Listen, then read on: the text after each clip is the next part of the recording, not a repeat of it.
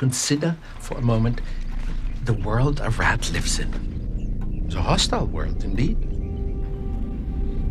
Wow, how life is crazy, right? Life is beautiful.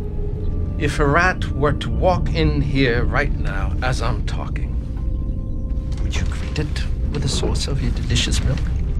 No. I didn't think so. You don't like them. You don't really know why you don't like them. All you know is you find them repulsive. You know, ignorance is bliss, they say, right? So that's. Has a rat ever done anything to you to create this animosity you feel toward them? I propose to you, any disease a rat could spread, a squirrel could equally carry. Would you agree? Possibly, yes. Yet I assume you don't share the same animosity with squirrels that you do with rats, do you? No. However interesting as the thought may be, it makes not one bit of difference to how you feel.